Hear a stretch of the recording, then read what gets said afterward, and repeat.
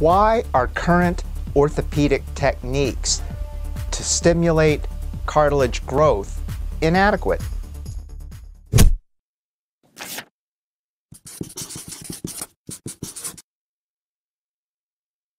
Punwaran Khan, writing in the Open Orthopedics Journal, wrote that small cartilage defects can develop into widespread osteoarthritis, a particularly difficult problem to treat in the younger age group, not suitable for fusion or joint replacement surgery.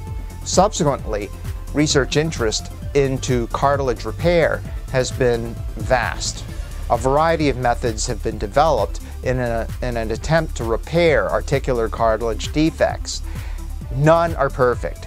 These include bone marrow stimulation techniques such as subchondral drilling, abrasion chondroplasty and microfracture, osteochondral grafting, mosaicplasty, and autologous chondrocyte implantation, or ACI.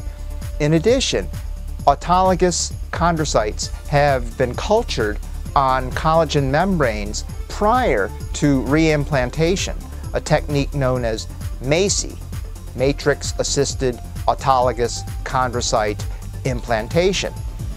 These procedures are limited to small and medium-sized focal chondral and osteochondral defects. There is no evidence that the above techniques can reliably produce long-lasting, durable articular cartilage in osteoarthritis.